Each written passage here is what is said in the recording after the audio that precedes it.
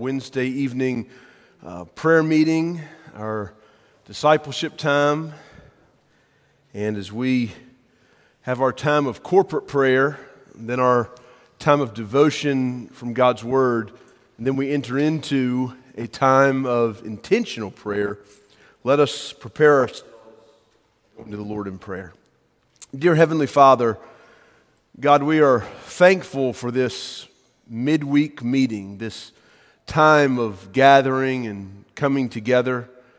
And Lord, I just pray that you would bless our time together tonight, Lord.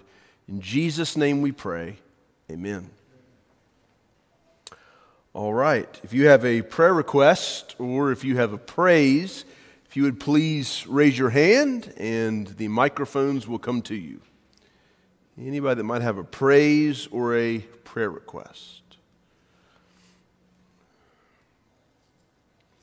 Let me start. There was an evangelist whose name is Wade Morris, I believe that's right. He got COVID, and he actually passed away a couple of days ago.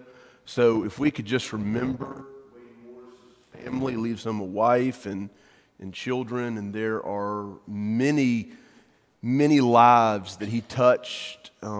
Many had come to Christ under his evangelism ministry and under his youth ministry. He had gone to countless youth events and spoke, and just many that had come to Christ under him. So if we could just pray for his wife and his children. Also, my friend Brian Robertson has COVID. He's a pastor in Florida, and spoke with him today, and just leaving the hospital with just taking medication for pneumonia, and he's just really going through it. So if you would just continue to pray for him as well, and just all of those on our prayer list as well. We want to remember in our prayers. Continue to pray for Randy Carty. Spoke with Donna today, and he went to the doctor, and he's going to go back next week and see them again. So just continue to pray for him as his eyes get better and the swelling goes down, and he's able to return to some of his activities. Anybody else tonight? Prayer request, praise. All right, we're going to go into time of corporate prayer. I'm going to ask Randy if you'll please lead us in prayer. Remember our prayer list, Randy, and just the requests that have been mentioned. Heavenly Father, as we come this evening, lift our petitions towards you, Lord. We thank you for not only hearing our petitions, but answering in accordance to your will. And Lord,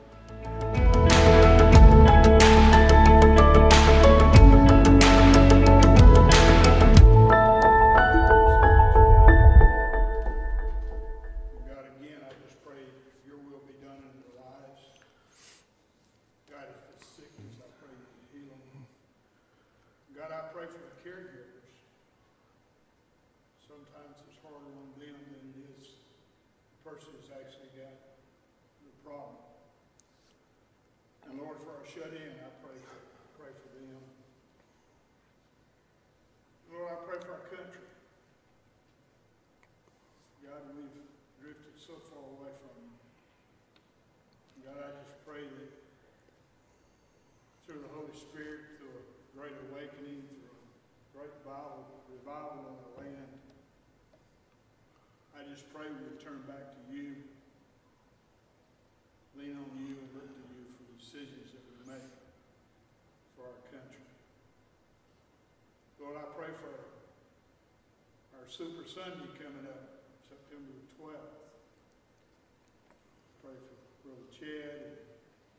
I pray, God, you'd give him the message that would prick our hearts, help us to realize that there is a lost world out there, and God, help us to share your Son and our Savior with that lost world. Lord, I pray for these two prayer requests Pastor Josh made aware to us. I pray for that family in Florida. God, I pray for the other pastor friend. I just pray, God, that you just, your will be done in their lives. And God, that they would look to you and you put your loving arms around them. Lord, now as we have a devotion and a time of prayer for our Super Saturday in our church and other activities that we have in our church, pray for the youth. God, as they're meeting next door, God, I just thank you for Justin and his ministry here. I just pray, God, you continue to lead him. God, I pray for our music search committee. I just pray, God, that you have that person out there that you want to lead our worship service in music, and you would guide them to him, her, and they would come on board and worship with us. Now, Lord, just take control of this service. Help us to share Jesus tomorrow as we go and wherever we go. In Jesus' name, amen. Amen. Take your Bibles tonight and turn with me to Daniel chapter 6. We shall give attention tonight to verse 10 through verse 12. I want to tell you what happened to me today. I was on the Doodle Trail on the Pickens side and hadn't been able to run in a while because I've been sick and just haven't had the energy to do it. And this afternoon I was on the trail making a bad attempt at running, more like a jog and a walk combination. But if you've ever been on the Doodle Trail on Pickens, you'll know it's a paved trail. And to the side, there's a road. And so you always hear cars. But today, I heard a car that sounded like it was awful close. And I thought, well, yeah, but the road's right beside me, so that's probably what it is. And really wasn't thinking too much about detail, wasn't thinking too much about how close that car could be.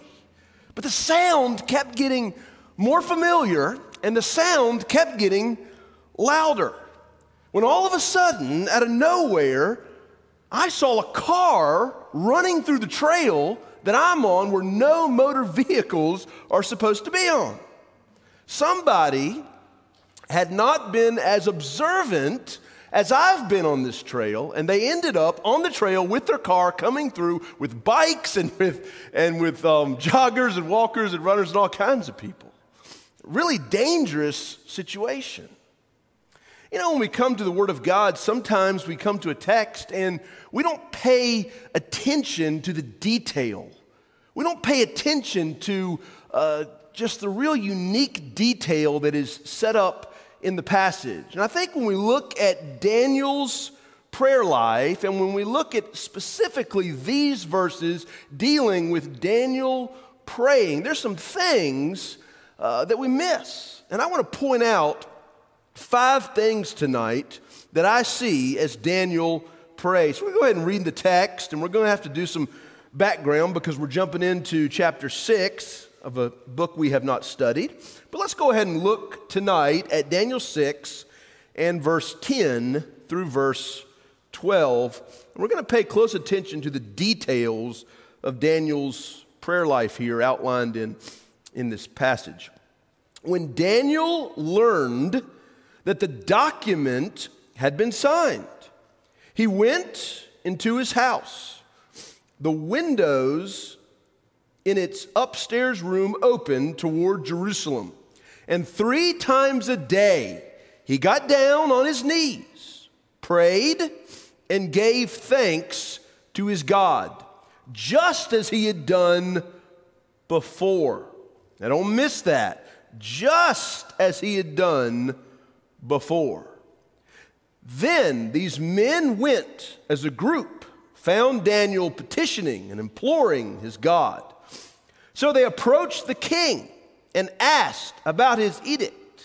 Didn't you sign an edict that for 30 days any person who petitions any god or man except you, the king, will be thrown into the lion's den?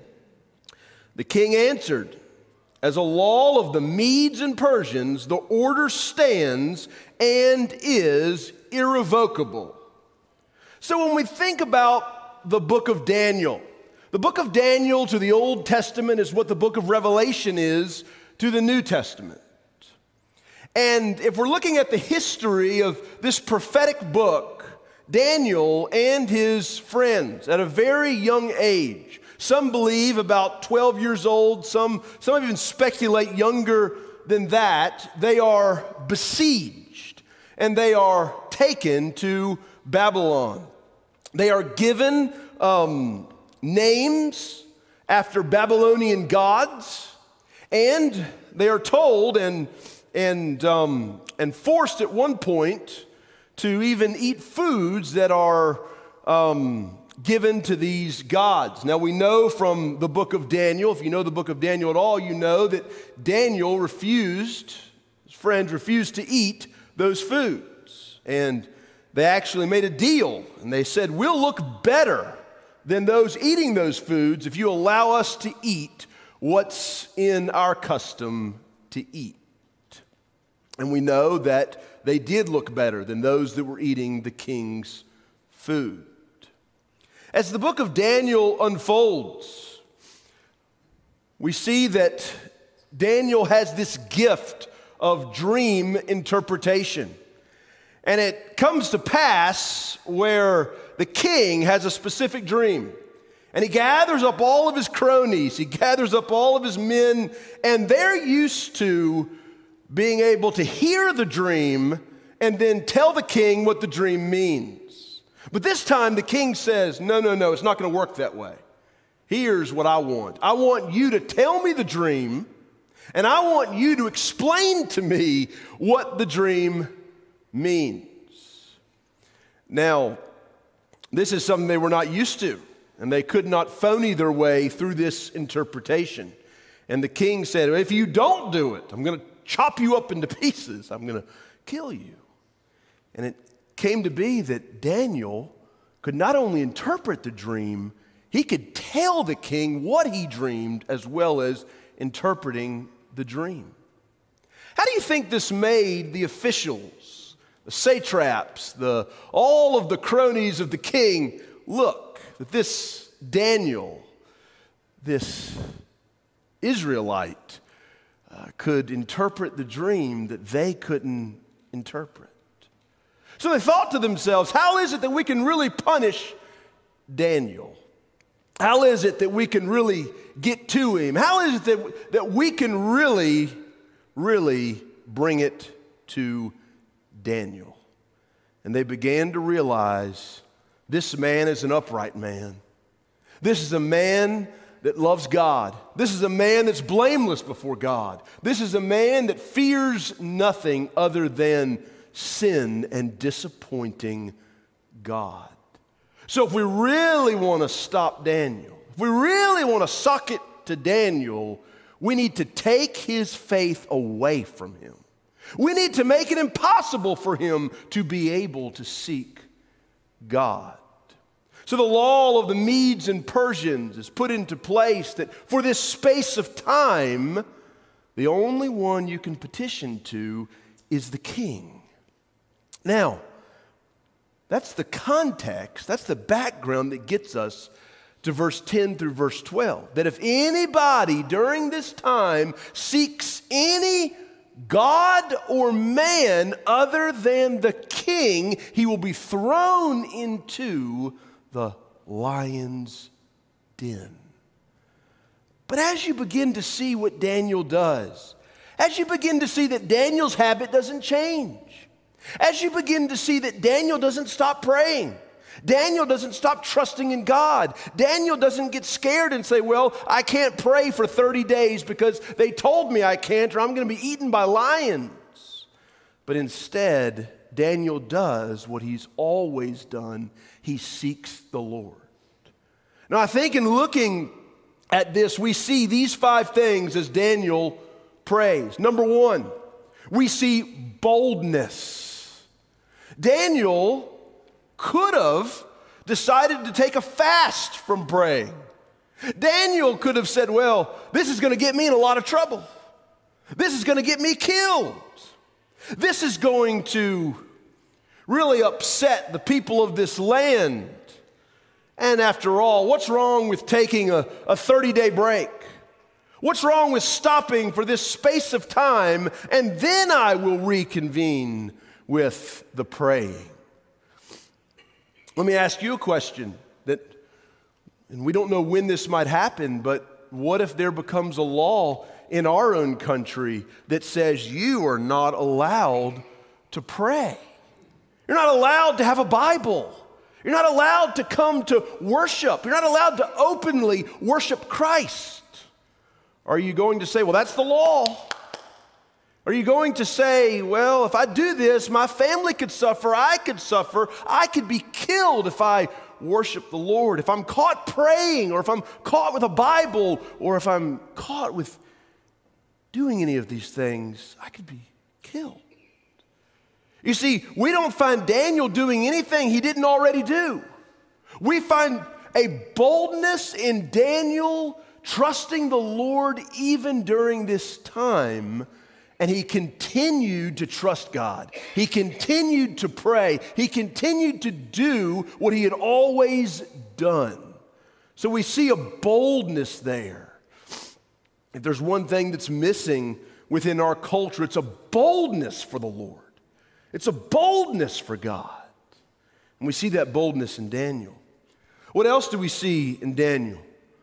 We see a persistence, don't we? It says that he gathered there with his window open and facing Jerusalem, and he prayed 3 times a day. He didn't just pray one time, but he continually prayed. He also intentionally prayed. It wasn't that he was just having a meal. It wasn't he was going to bed. It wasn't just a time. It was a persistence of coming before God and staying in a constant state of prayer, intentionally and continually praying before God. We see that persistence in the text. Remember from Sunday morning, prayer is boldness and prayer is persistence by definition. We have to be bold as we trust God, and we are persistent as we continue to trust God in our praying. A third thing we see is humility here in the text. You say, well, why do you say that? How do you see humility here in these 2 verses? Where is humility at in Daniel's praying? Well, let me ask you this. When Daniel is told he can't pray, when Daniel is told no petition can be made to anybody but the king, does Daniel lift his window, stick his head out the window, and do anything he didn't already ordinarily do in prayer? He doesn't say, I'm going to stick it to those people. He doesn't say, God's on my side. I'm going to take this boldness and I'm going to just rub it in their face. He doesn't stick his head out the window and raise the volume of his voice. I just want them to try to stop me. I just want them to come after me. Oh, I hope they do come. I hope they do come for me. God will take care of them. He doesn't do any of that. There's no bravado there. There's no chauvinism there. There's no pride there where he would do anything that he didn't normally already do. He wasn't showboating his faith before anybody. He was simply just doing what his commitment was. He was praying. He was praying like he normally did. How easy would it be to want to do that? How easy is it for us to, when we're told we can't do something, or we're told this can't happen, or we're told we're not allowed to do this, do we want to just do it? Just do it. I knew a man one time that I had never seen him with a gun. I had never seen him talk about guns. I had never seen a desire in him to want a gun. But one day he went out and bought a gun. And I asked him, I said, "Why'd you buy that gun? I've never seen you with a gun." He said, "Because they're going to come and they're going to try to take guns and they're not going to tell me that I can't have a gun." That was his reason. I thought, man, how silly is that? Only reason you want that is because you're told you can't have that. Daniel here wasn't throwing that in anybody's face. He was continuing to pray as he always prayed, with boldness of faith, persistence to the Lord. Notice a fourth thing. We see a faith and we see a trust in God. Listen, Daniel was in a serious situation. I think sometimes when we think about the lion's den, we almost get it in our heads that when he actually was sentenced to the lion's den, he wasn't scared at all. He just walked in that den and he just said, "Kiddies, I'm here. I'm here now." Listen, you can take whatever you want from the text and apply your application to it, but I don't believe it quite happened that way. There was a serious situation before Daniel. And it took faith and it took trust that God was going to take care of Daniel as Daniel obeyed the Lord. So we see a faith and a trust. There's one last thing I think we see here. We see a submission to God. He submitted to God. If you look at this again, you see that Daniel learns about this. He learns of this document that has been signed. And immediately goes into his house. The windows in its upstairs room open toward Jerusalem. 3 times a day, there's the persistence. He gets down on his knees and prays and gives thanks to God, just as he had done before. And then you see how the men come after him. And you see how he gets put before the king. And you see all this happens. Daniel had to know. Daniel had to understand that what was probably going to happen was they were going to know, because he wasn't hiding it. He wasn't praying quieter than he normally did. He wasn't praying louder than he normally did. He wasn't hiding it from anybody. They said this, but Daniel said, "I'm going to submit to only one person, and that's going to be God." When the officials are asking me to do something that is against my faith, that is against what God is leading me to do, then I'm going to choose God. And that's the way we ought to live our lives. I know about Romans 13. I know that we are to obey the laws of the land. I know that we are to respect the governing authority. But let me tell you something. When the governing authority begins to instruct and command and tell you to do things that are contrary to what the Word of God teaches and what the Spirit of God would be leading us to do, we better pick God. Amen. And we better submit to the Lord. As Daniel submitted to the Lord, he didn't stop praying. He didn't take a vacation from prayer. He didn't say, "Well, it's just not a good time to pray." He continued praying. He continued using his life to glorify and honor God. And lastly, I know I said 5, but if you want to throw a 6th thing in there, the overall tone of these 2 verses for our devotion tonight would scream intentional. Daniel intentionally came before God. Daniel intentionally 3 times a day prayed. Daniel intentionally trusted God. Daniel intentionally spent time in prayer. And in a few moments, we're going to have this time of intentional prayer. Let me tell you something. There is no merit in me saying, "Well, you need to sit here for 30 minutes and pray because that's really the time test of godliness." No. You need to have and take advantage of this intentional time of prayer and to pray as long as you feel led. As long as the Spirit of God is leading you to pour out your heart before the Lord. Pray for the Super Sunday.